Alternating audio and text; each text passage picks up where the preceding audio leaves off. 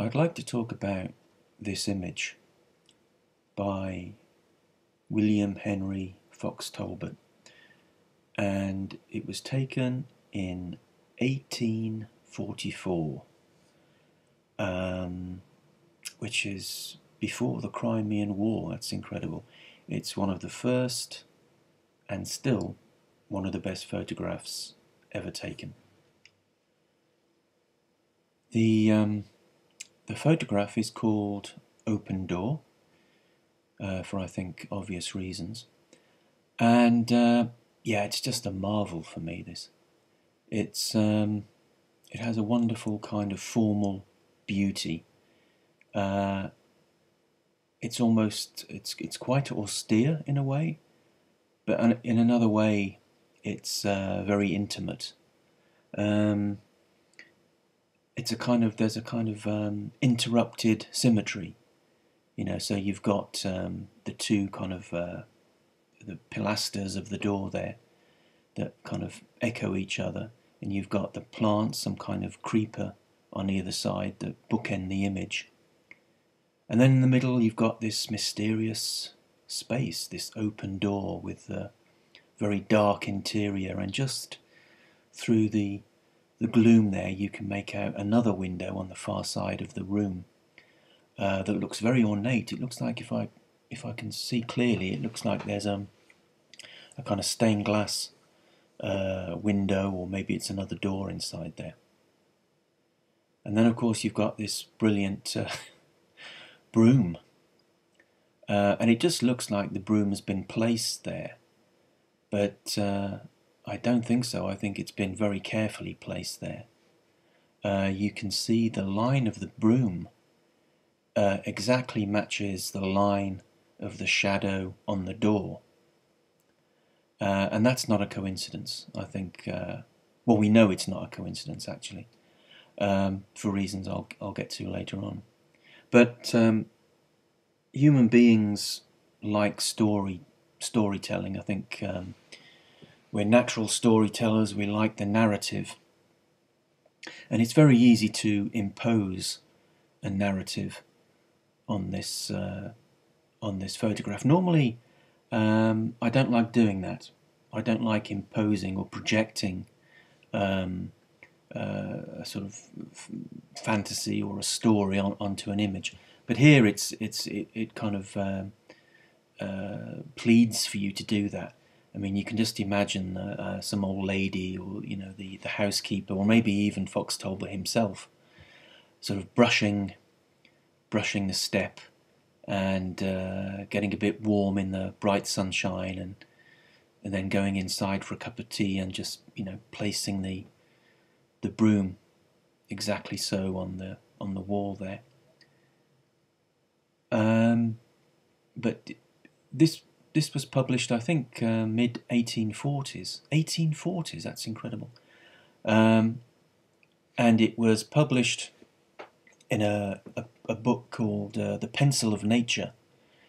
And Fox Talbot himself said that, and I quote, "We have sufficient authority in the Dutch school of art for taking as subjects of representation scenes of daily and familiar occurrence. A painter's eye will often be arrested where ordinary people see nothing remarkable. A casual gleam of sunshine, or a shadow thrown across his path, a time-withered oak, or a moss-covered stone may awaken a train of thoughts and feelings." It's interesting for me that Fox Talbot references painting, and it's something that I think I'll be doing that again and again in these videos. Well, I mean, Fox Talbot, of course, there was no photography before Fox Talbot. He basically invented it, although I think the French would probably say otherwise. But he came out of came out of the painting tradition, and he mentions the Dutch school, and he also talks about the painter's vision, the artist's vision, and I think this is so important even today. as a painter myself, I do think I have an advantage when it comes to photography.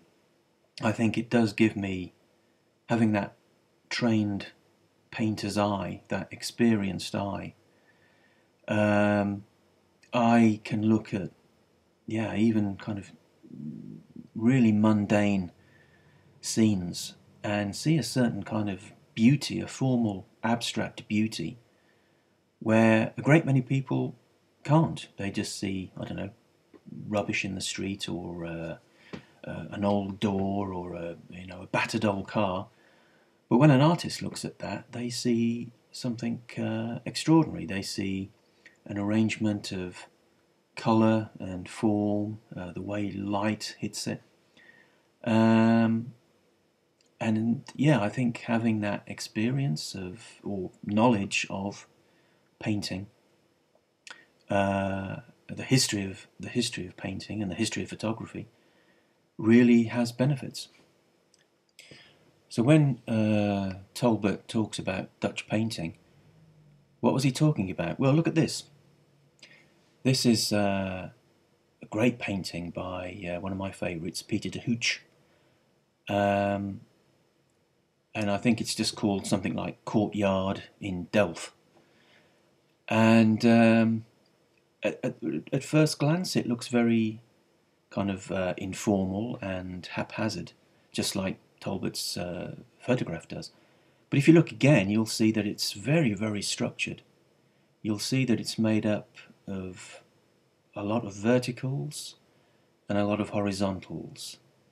And there's a lot of perspective going in there that makes it a very strong image. And if you look at the bottom right-hand corner, you'll see a broom. I've got no doubt at all that Fox Talbot knew this painting very well and chose his broom very carefully.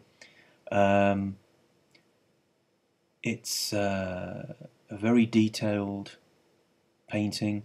The brickwork is beautifully rendered. You can see the plants, or the maybe, I don't know whether it's a vine or something on the roof there, and the woman disappearing in the background there, going into the courtyard, which leads your eye. I mean, you're, as a photographer as well, you can look at this and you can see how your eye is led, from the mother and her daughter walking towards you, and then you've got the broom that kind of leads your eye around to the left, and then finally on the left-hand side you've got the woman walking through the corridor. So it's a kind of beautiful circular composition. If you have a look at another de Hooch, again we have a similar kind of thing, and again we have the broom on the right-hand side, and again a very structured painting of horizontals and verticals, with yet again another, I think it's a man disappearing into the background, walking through the corridor and towards what looks like a flight of steps going upwards there, I think. Or maybe it's just a wooden door, a slatted wooden door. But that's the kind of thing that Talbot had in his mind when he was constructing this photograph.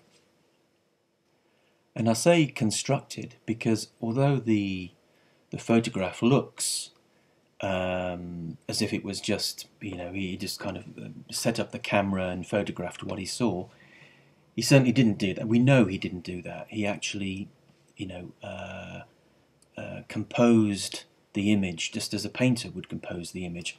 This is an earlier example that he had done. I don't know whether he'd done it a few days earlier or a few months earlier. But it's exactly the same scene, the same door, the same plants there on either side. Different broom. This one looks like it's been well used. And we've still got the broom leaning against the wall, but the composition doesn't work so well, in my opinion. Okay, you've got the door moving in the same kind of direction as the broom. They're all going from kind of left to right, and it's okay, it's perfectly fine, but also there might be an exposure problem as well. It looks slightly overexposed. So in this next image, it's much better. The light is great, the exposure is great. I think today we'd call it dynamic range, which, considering the very elementary camera that he was using, is very good. You've got the kind of sunlight in the foreground, and the deep shadows, and the window in the background there. But again, you've got the composition. It's good. I think a lot of people would accept that. But it doesn't. There's something not quite satisfying about it, particularly when you compare it with the final image, when you've got the broom and the shadow, the line of the broom and the line of the shadow going in the same direction. And we can see from yet another image.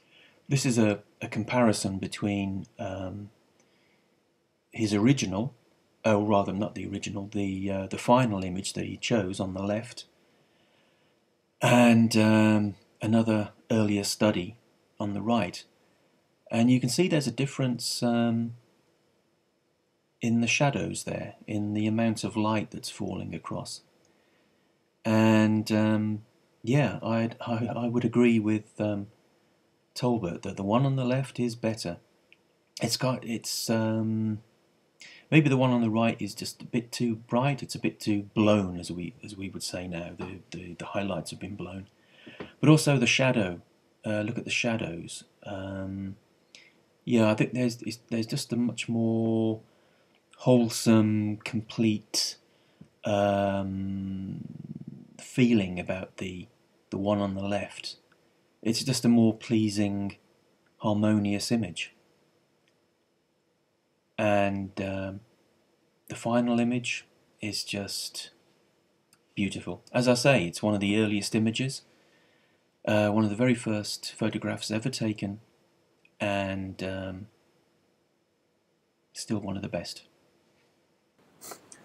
Oh, I was almost forgetting the lamp. The lamp on the right-hand side of the wall there. And actually, that's very important. And again, I don't think it's there just by coincidence. It's a detail maybe, but it's a very important detail, as details often are. It acts as a kind of counterweight to the rest of the composition. You've got the heaviness of the door, and then the broom leaning on the wall, going round to the right, and that lamp just kind of counterbalances everything and kind of fixes the image very well. It also acts as a kind of, there's a sort of circle in the centre of the composition now. You've got the door handle at the top there, and then your eye is led down, and then down the stem of the broom, and then to the right, and even at the bottom there's a kind of, I don't know, is it some kind of a twig? That L-shaped twig, that's not there in earlier versions of this photograph. So your eye is led down and around and up towards the lamp, and then back down to the door again. So it's a very strong composition. Marvellous stuff.